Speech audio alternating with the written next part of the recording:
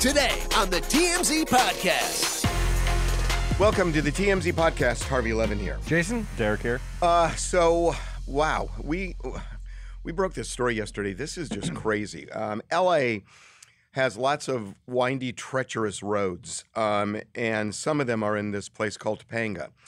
And Jason Momoa was driving in Topanga along one of these windy roads when he basically cleared a bend only to see a motorcyclist who was encroaching on his lane, clipped his car, landed on his windshield. I mean, it landed on his windshield. I mean, you would think this guy would be dead. Somehow, miraculously, he ends up on his feet. And, you know, he's taken to the hospital, but apparently the injuries are minor. But, you know, two things. One is just, oh, my God, this guy is lucky. And two is, can you imagine ending up on somebody's windshield and looking at Aquaman? Yeah, face down on the windshield, and you see Jason Momoa. I mean, it's kind of I like how you're making interesting this in a image. cartoon where it's like Tweety Bird flat against the window of a car or something. Only because he was okay. If he's flattened against the car and didn't walk away, but it's remarkable. Jason drives a big car, right? Like an old-fashioned, like older car where they were built like. Well, here's the thing, though. A windshield's a windshield. A windshield, a windshield. That's true. Yeah, That's true. I mean, you're clipped. But it's just nobody got ticketed, obviously, and Jason didn't do anything wrong. But And it wasn't very high speed, right? Because it was around a windy road. if it were high speed, This would have been much different. yeah. It's remarkable that this guy survived with minor Remarkable. injuries. I mean, he ended up flat against his windshield, for God's sakes. It's hard to even fathom the set of circumstances that would allow this guy to walk away unscathed from this thing. I guess Jason was visibly pretty upset by it. Obviously, it's It's upsetting when you nearly kill someone. when he nearly kills someone. Well, and it's- unintentionally. Yeah, and I mean, especially something like this. I mean, if you see a car coming at you, you can still you can process what's about to happen. Here, he's just driving along, and I mean, that is the most disorienting thing in the world. That all of a sudden the guy's on your windshield. Yeah. At the risk of sounding like an old man, but I'm amongst older men. Like when I'm driving, What an unnecessary thing that was to say. That was a weird shot for Why no the reason. preamble? Okay, But don't you one think- more strike and That's just it. leave. It's Monday too. Honest I've to already God. used my 3 strikes Honest already. to God. But when you're driving, don't you see these motorcycles that cut the lanes? Yes. And I'm constantly nervous. I think riding a motorcycle this day and age, you're sort of not asking for how trouble. old, this day and age? How old are Well, you? there's You so don't many really can I- riding- can I- motorcycle can accidents I- seem like it's a matter of time. It's a when rather than if. I'm scenario. going to confess something because this happened literally on Friday on the way home. You're right about the no. You're right about maybe there's an age thing here because you know it used to be that I was really concerned for the motorcyclists that would cut in between cars to get ahead. Now what I'm more concerned about is when my arm is out of the window that they're going to clip my arm. I thought you were going to say you're more concerned about the damage that might be caused to the front of your car. No. That's what I thought you were going to say. I think about it all the time. No, It's I'm my arm always hanging out worried the about that window. when my arm's going out, and I thought, oh God, is this It's such so a close. bad sign? Okay, we're gonna move on. I love this story. Bill Maher went in so hard on James Bond. This is hysterical, and it really is a sign of the times. So Bill Maher had Hannah, what's her last name? The podcaster. Hannah Stocking. Yeah, Hannah Stocking. She's a very big podcaster. And they were having this great conversation, and somehow James Bond came up. And Bill apparently This saw... is a podcast he's doing now, not his show. No, right? it's his podcast, which is great. Is she a podcaster?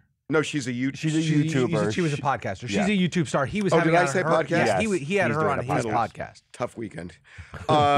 Yeah. So anyway, so they're having a great time. They're talking about all sorts of things, and somehow James Bond comes up, and I don't know. This is just hysterical. It was a movie. It was a James Bond movie. Okay, You know, it's one of the. She was one of. This is back in the Before day my when time. James Bond was allowed to like fuck hot chicks. That's now they completely pussified him.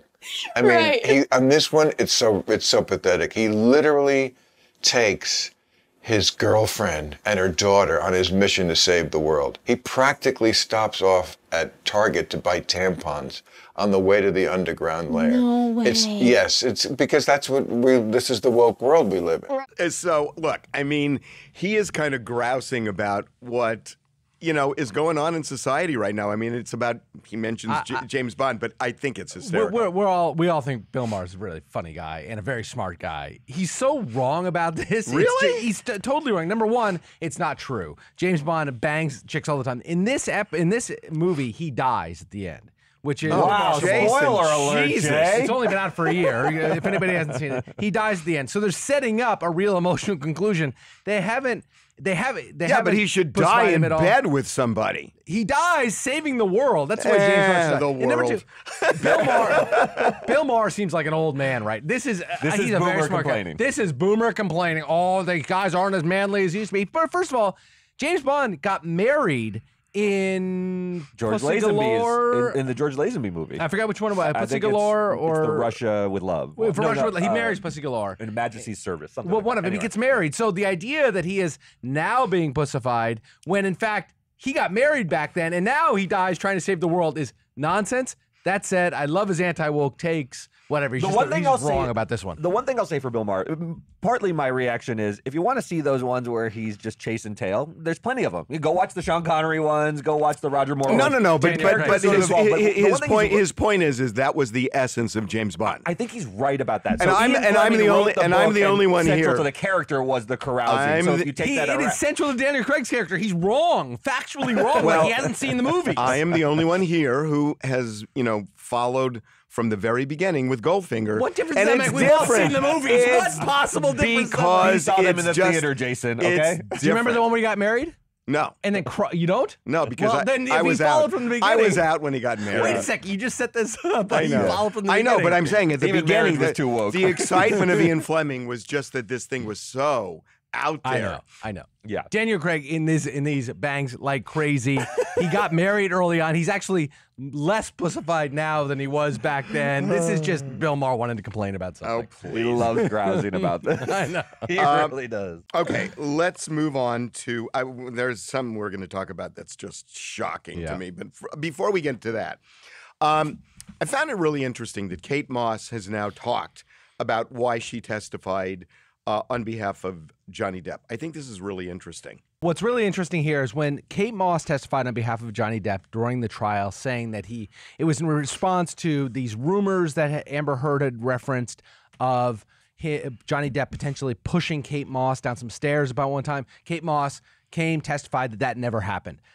There was talk in that maybe they'd get back together, that it was odd that she had come forward for this tumultuous relationship. Well, there was talk. I mean, There was social talk, but media. A lot of scuttlebutt. It was social. We pitched it on the show. We talked about it.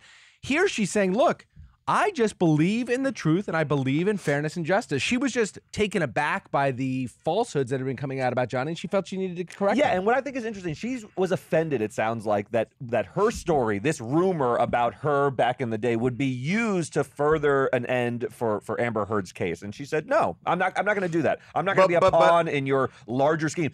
But what's interesting, she though, can't testify about what happened to Amber. She could only testify about what happened to her, but she wanted to get her truth out. But the rumor has been circulating for years. Yes. And she never addressed it until the trial. Right. Yes. So you're wondering why she didn't clarify it earlier, because it was just a rumor and The the stakes weren't as high. This guy was sued. He had his career on the line in this lawsuit, and she said, "You're not going to use me in that way. I'm not going to further that end. I'll let the rumors sort of." And remember, bubble behind. Amber had never said that she was kicked downstairs. She said that there was an interaction between Johnny and Amber's sister that triggered Amber to recall the rumors she had heard about what She happened. thought, I need to defend my sister because he once pushed someone down the stairs, and he might push my sister. Not that he did, is that she heard heard a he rumor. did. She heard yes, he did. and that's what That's spurred her to different. act. That's different. And that got in front of the jury, and she was afraid that the jury was going to have this twisted opinion about something that happened between she and Kate, because it was presented like, well, it was a rumor, but I relied on the rumor to protect my sister. Therefore, maybe there's some truth to it. And it was important testimony for Kate Moss to get up there. It was very important testimony, and sort of put this matter to rest. Well, I think it didn't Amber just put look bad. it didn't just put it.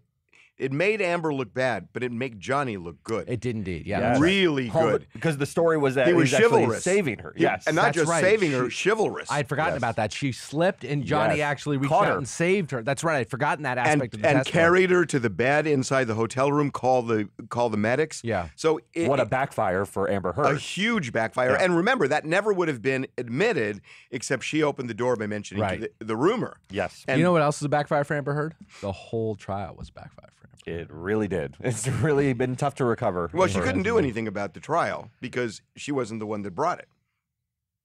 No, well, that she countersued. That's true.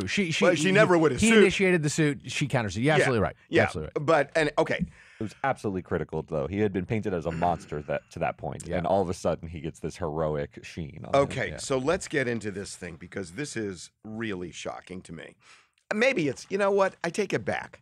It's maybe not shocking. Oh, I don't know, Harvey. I know what you're saying, but I think the first line of this letter, set it up. I think the first line is incredibly shocking. So we got hold of a letter that this group, there are 11 Texas state legislators, the Texas Freedom Caucus. Texas Freedom Caucus, that they sent to this huge law firm, one of the biggest law firms in the United States called Sidley Austin, and basically said, if we hear you guys are facilitating abortions by paying for travel expenses, possibly helping women get these pills where you have to take several of them in order to induce an abortion, and that if anybody is taking one of those pills in Texas, even if they got it out of state and you help facilitate it, we are not only going to prosecute the firm, not only prosecute the lawyers involved, but we're going to get you guys disbarred.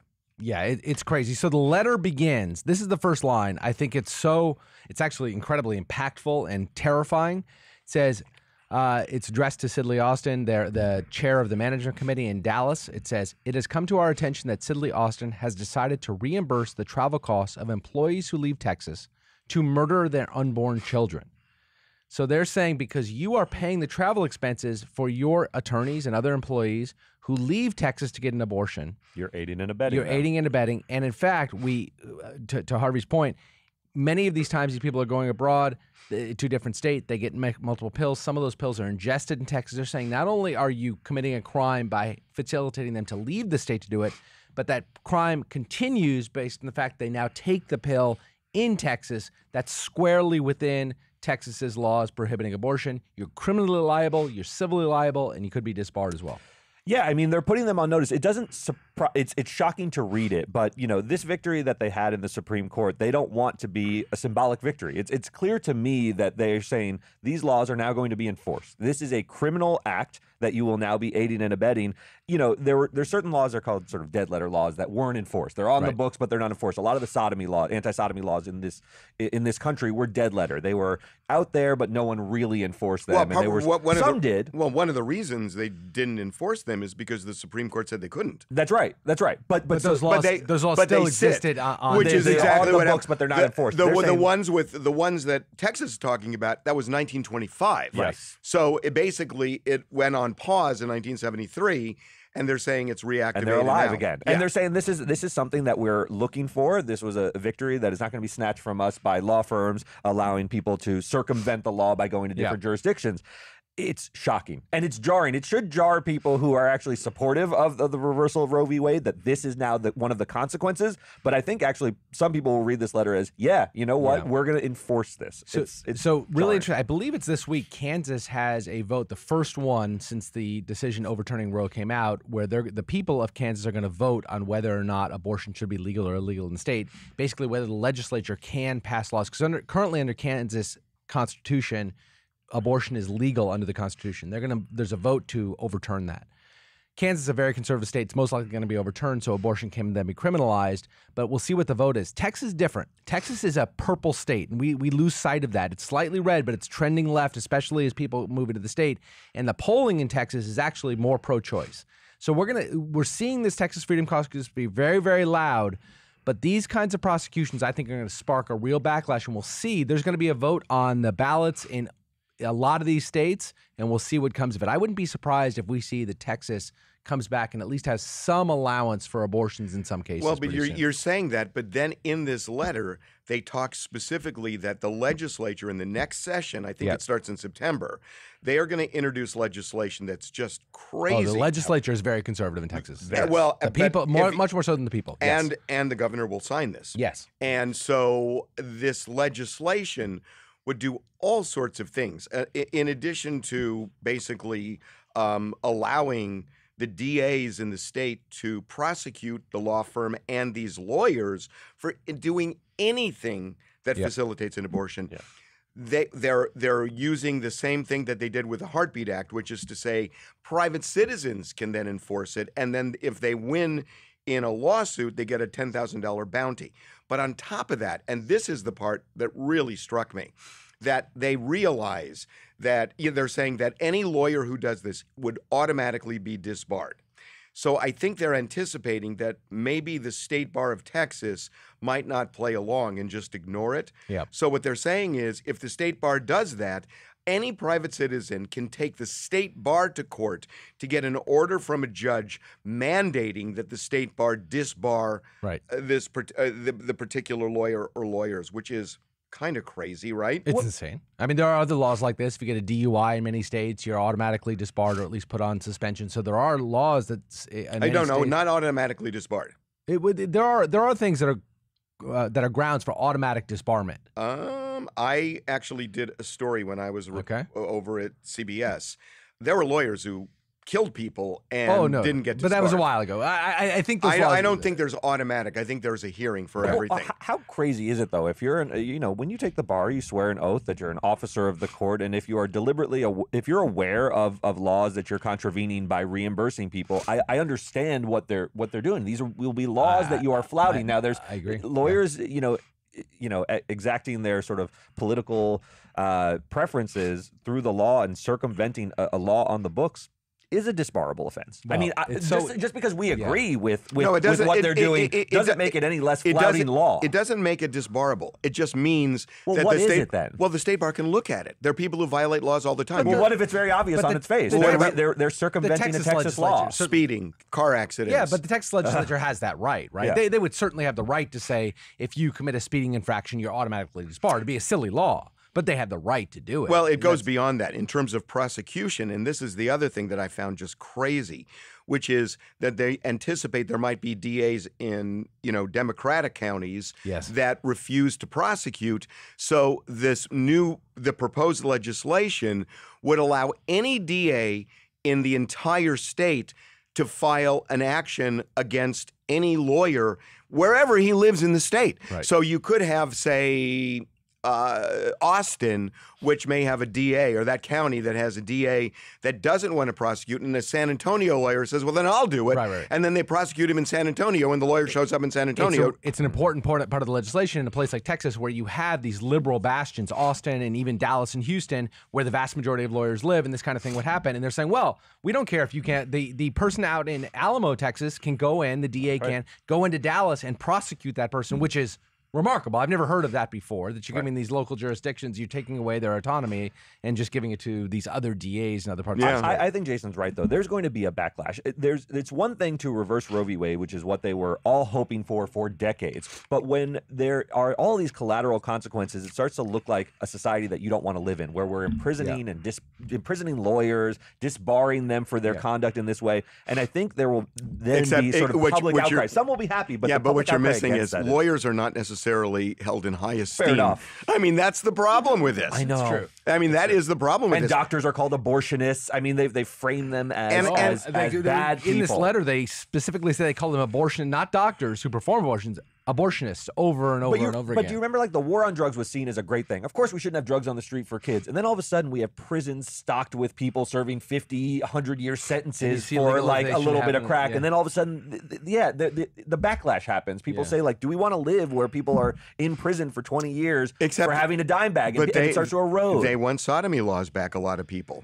I mean, it's, and anti-gay marriage laws are coming back into vogue. Yeah, there's all sorts of issues. It's horrendous also more once you've tasted the rights and freedoms that then get taken away again. It's one thing to build towards freedoms you've never had. That's always been the arc.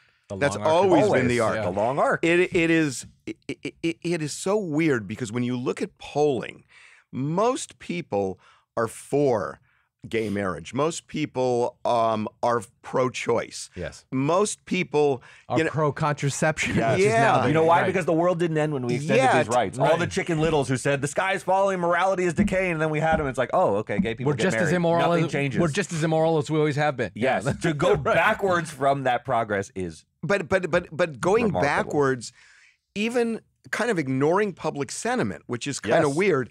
And You it have just to. seems that the people who are animated, the people who have a voice now, are those people. Yeah. And Yes. it's You're right. in such a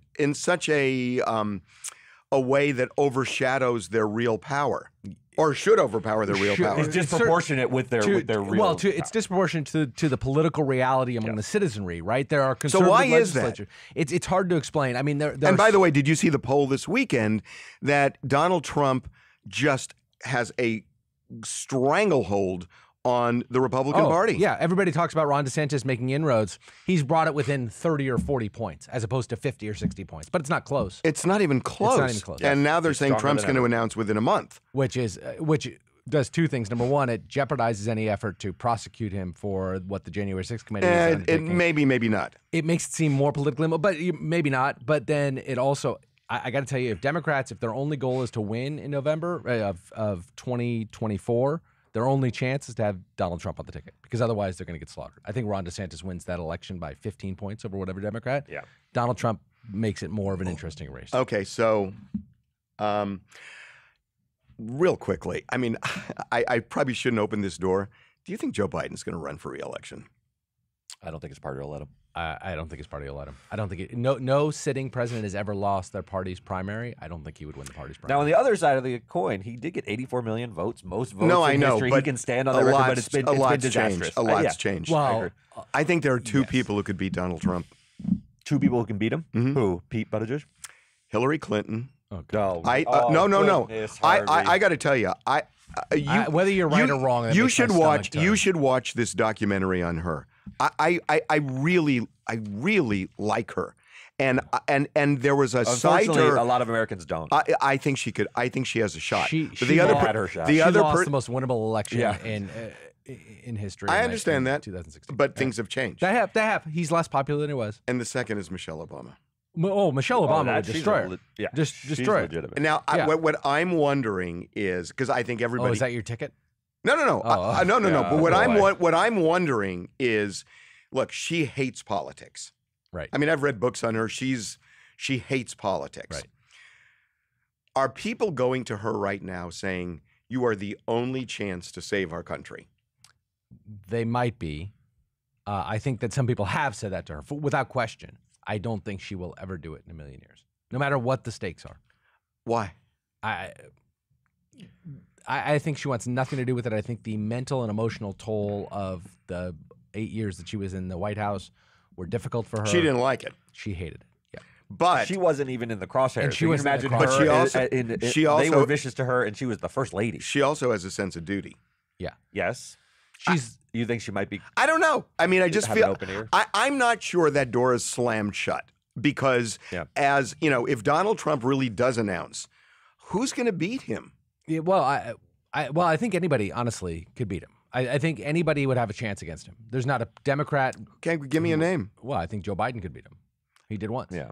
I- It's a rough second go, but Jason, I got to tell you, I remember so clearly Jimmy Carter. Yeah. And there are parallels in terms of the economy. You know, there are just parallels of, Yeah. Yeah. foreign problems with foreign nations. and he got. You know where the crushed by parallel And he got stops? crushed. Jimmy Carter ran against I the understand. greatest Republican politician of the 20th century. I understand. But that's why Joe Biden won this But time then too. here's the problem with it. It's like I don't think progressives don't like him.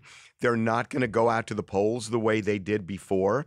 And I don't know. I just think that Do you think progressive went to the polls last time because they liked Joe Biden, or they were I think they were terrified gonna- and hated Donald Trump? I think they were going to give Joe Biden a chance, and they are expressing grave disappointment because they don't think he's. The odds are they pass the torch to Kamala Harris.